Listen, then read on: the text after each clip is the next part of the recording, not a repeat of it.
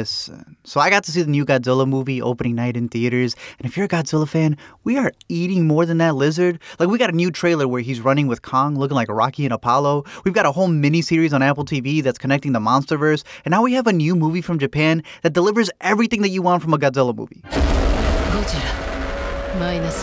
It comes from Takashi Yamazaki, who not only wrote it and directed it, but the dude even did the VFX for it, which reportedly only cost $15 million. I don't know if the real number is still up in the air and people are discussing like where they cut on CGI and stuff, but just the fact that it beat out a bunch of other blockbusters to make the Oscars shortlist for effects is insane. It even beat out the one about the atomic bomb, so call it karma. It is also full circle considering the director gave Godzilla a cameo in one of his older movies.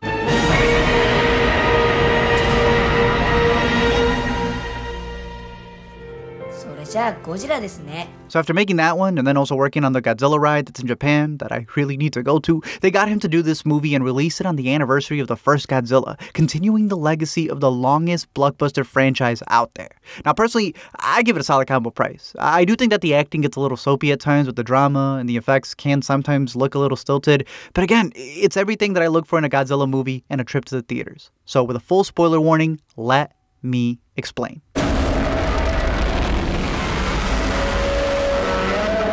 So the movie takes place in 1945, right in the final days of World War II, where our main character, Koichi, has decided to dip on his position of being a kamikaze pilot and takes a detour to an island pretending like his plane needs a mechanic. Little does he realize, though, that he would have been safer up in the skies. Literally the night he arrives, the sirens go off, causing all the troops to think that there's going to be another bomb, but it ends up being Godzilla, and it just rips through all of them in this insane one-shot. The only survivors are the main mechanic who was there on the island, and Koichi, who ends up surviving after blacking out, but he feels even more blamed because he could have at least tried to shoot Godzilla like the mechanic had told him to that night. Instead, he just sat there watching Godzilla eat them all up like he was in the theater with us. That's why when he gets shipped back, another soldier straight up gives him a stack of pictures for all the dead soldiers and their families so that he can feel more guilt. Even when he gets back home and his town is completely burned to a crisp because of the war, this neighbor lady rips him a new one and blames him for failing his mission and even puts the death of her kids on his head.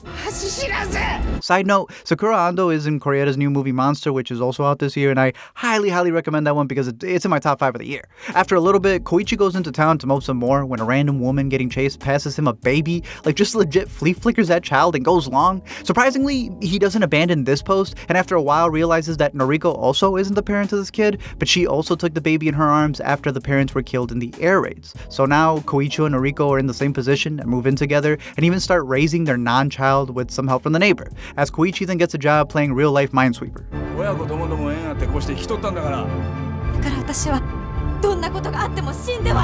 Pretty much, him and his crew have to shoot and blow up all of the leftover war bombs that are out at sea, and since he's the most trained out of all of them, he ends up taking the ranks. But even with all that extra cash that he's making, this man's guilt still has him waking up from nightmares on the daily.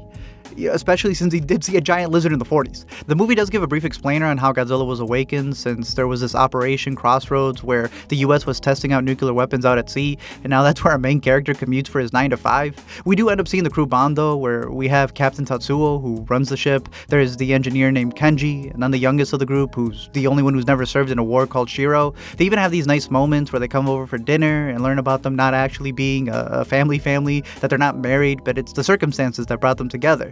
But Koichi is so stubborn that even though he's caring for this little girl, he refuses to accept her as his daughter and doesn't even want her to call him dad. And that's where I was ready to shame him. Eventually, Godzilla does appear again while they're out in the waters working, and we get one of the craziest boat scenes since Jaws. They try to outrun it, not realizing that they're going to need a bigger boat, a bigger bomb, a bigger budget if they think they're going to beat it this early. But right at the last minute, a boat arrives saving them, but then also completely sacrificing itself as Zilla sinks it faster than the Titanic. After knocking out for the second time in this movie, Koichi gets airlifted to a hospital where they all learn that the government is just not going to tell the public so that everybody doesn't freak out. They'd rather them freak out right when the monster does a surprise attack on a city and right before they all die. The big issue is that Noriko just got a job in the city where Godzilla's going to attack next, and when Godzilla arrives, it's almost like targeting her since it goes directly for the train that she's on, leaving her to reenact that last Mission Impossible movie. We then get one of the best scenes with the theme playing at full blast. You know, they say Superman leaps over buildings in a single bound. Zilla's eating them with its single mouth. This thing's a thick boy, so it's tearing up blocks with just its knees. It's even got the news doing sports commentary on the live attack at eye level, and then somehow, this man Koichi arrives out of nowhere just in time to pick her up from the ground. That's when the army sends in the tanks thinking they're gonna do something, but the moment Godzilla goes blue, they're through. Everything just gets obliterated, and for whatever reason, right before it blasts all the people that are running away, Noriko somehow has the strength of a running back and stiff arms Koichi into the alley, saving him but leaving herself to get demolished.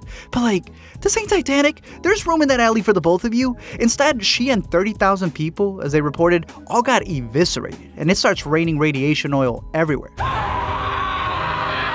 That's when they assemble the remaining troops and pitch a plan to kill it, and I love that it comes from Kenji, who's not just the engineer in the war room, but, you know, a dude who's actually out there in the battlefield. Pretty much the idea is that they're gonna attract it with a recording of its own voice in order to tie it up and trap it so that it sinks to the bottom in order for the sea pressure to crush it, and if that doesn't work, they're then gonna balloon it to the top to compress it even more. So, in other words, they're hitting this titan with the ocean gate trick. Problem is that a lot of the troops just don't want to go, so a lot of them end up quitting to go be with their families as if this thing isn't gonna come for their families. But, you know, I do get it. Not everyone's gonna be as lucky as the lead character who already survived it a whopping 3 times, so let's make it 4 to call it a routine. Koichi then spends a bit of the movie to go find the mechanic from the beginning island so that he can prep his plane and finally commit to his kamikaze mission and finish the war that he has inside his soul. But once he finds him, dude gets knocked out again. Koichi was able to bait him into coming because he put all the blame of the soldiers on him, which obviously got him pissed off, and then he came in with a beating. But the mechanic also helps him repair the special Shinden fighter since Koichi plans on getting redemption by flying straight into Godzilla's mouth and sacrificing himself, leaving his toddler with the neighbor who also lost her kids. Kenji then gives this really great speech about how the country never changes and breaks down everything, about how the armored tanks were poorly made, how the jets had no ejection seats, and the fact that most of them were not even dying from the war but of starvation and disease, and even calls out the suicide attacks that the government pushed on them, and as the movie shows, was even expected from everyone in the country. So after fighting on planes, trains, and automobiles, after fighting on land, water, and sky, they're ready to take it to the depths. The team's able to lure it out of the water with a recording of its own roar, and then bait it with an empty dummy boat, causing it to use its heat ray, which is really smart because it's going to give them enough time since it takes a while before its HP replenishes. So with Koichi circling it from above, they're able to tie up Godzilla and sink it, but then it starts tugging at their tugboats before chewing out of the trap. That's when all these smaller boats appear and come in to help like it's Dunkirk, and that includes the young Shiro, who was told to stay back because, as they quote, it's an honor to also not serve.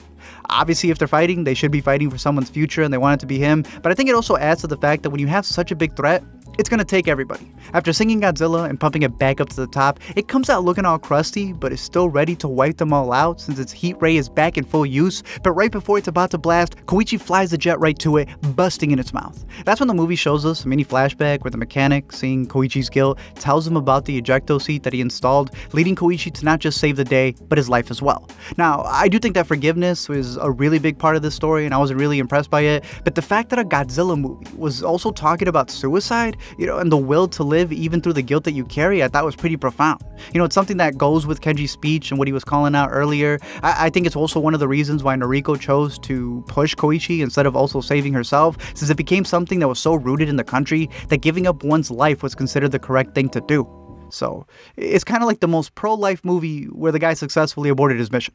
That said, even with Zilla crumbling to the ground, it still has those regenerating powers, so after everyone leaves for their happy ending, it starts mutating underwater ready for a sequel. That said, that's when the movie hits us with the wildest twist that I don't even know. Look, I know that this is a movie about a giant blue beam-breathing lizard, but it was exactly that heat ray that completely obliterated this girl. How did she get blasted to the third act? In a crazy turn of events, right after they've saved the day, Koichi gets told to go to the hospital where Noriko has somehow survived, looking better than she did in the beginning of the movie, but they also zoom in on her neck to show that she's got her own mutations running through her veins, so if Godzilla can regenerate, then I guess she can too, cause I don't see how else she survived a blast that killed tens of thousands when this girl had a front row seat. It also is something that's been hinted at in previous movies, most recently Shin Godzilla, where there's stages to the evolution, and one that got cut out of the movie but was revealed in behind the scenes was this form where it started to shed to become more human-like, and in a sense becomes Mother Nature. It eventually leads it to go from a monster to a bunch of little creepy beings that soon connect as a hive mind and actually do become a god. hence Godzilla. So I am curious to see if they'll ever flesh that out in the future. As for this one, I think it's a feel-good ending that a lot of audiences liked, but I thought they already had a profound one when Koichi realized what he was fighting for. That even though he had trouble embracing his new daughter and being called a dad, in the end, he does become one and chooses to live for her.